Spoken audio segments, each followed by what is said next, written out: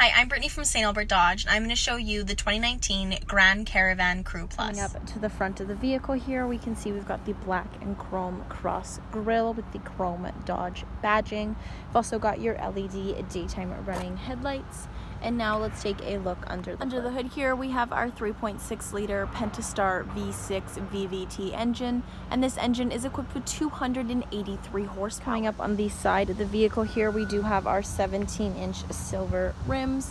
We've also got this vehicle equipped with our blind and cross path detection, which simply means that the small triangle in your side view mirrors will illuminate when someone is in your blind spot, as well as the vehicle will alert you when someone is crossing behind.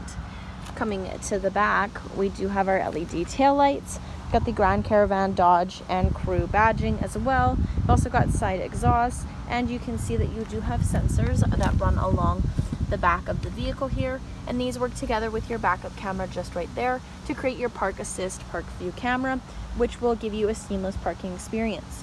Another feature of this vehicle is the power lift gate. Simply press, slightly pull, and it lifts for you. Taking a look inside, we can see there's plenty of storage space, quite the depth. We've also got this whole back row with the ability to fold down for even more space. And with your power lift gate, you do have a button on the inside that you can simply press, and the vehicle will lower its lift gate for you. Now let's take a closer look inside this vehicle. Inside this vehicle, we can see we do have these black leather bucket seats. We've got the fold down armrest as well, and we do have the black interior. In the middle, we do have our 6.5 touchscreen display. Now you can see this display is compatible with Sirius XM. It's also Bluetooth compatible. You can pair your phone whether to make calls or play music. You've also got a navigation system in the vehicle here. Just below that, you do have all your climate controls. The seats in the front here are heated, as well as the steering wheel, and you do have a button to lock the controls in the back. And you've also got your eco mode, your power button, traction control, and your hazard just below that. Down here, you do have a small area for storage, as well as two in the middle here. These are covered ones, being that they have these little pieces that go over them. In this one, you've got a bit of area for storage, as well as two 12-volt DC inputs. You've got your cup holders in the middle, and in the back, another covered one that you can pull back. And you can see you've got a change holder and a two-tiered storage area. Looking at our leather-wrapped heated steering wheel, we can see on the right-hand side we do have all of our cruise control settings. And on the left-hand side, we've got our voice recognition, phone command, as well as our dash controls. Right now we can see we've got a digital display here with a digital speedometer. You can also have your fuel economy, what's playing, vehicle speed, trip info, vehicle information, any stored messages, what your units are in, and your overall system setup in this display here.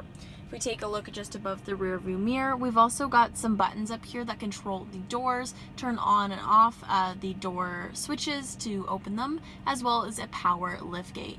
Now let's take a closer look in the back of this vehicle. Another great feature of this vehicle is that it does have the park view park assist system, which utilizes the sensors and the backup camera to create these lines that will let you know how far you are from something, and alert you if you get too close to an object behind you. Back of this vehicle, you can see we do have the leather perforated seating. We've also got your button on the side there to open the door, cup holder, and you do have got some handles as well as your window controls. We've also got pockets on the back side of the passenger and driver seats for any extra storage.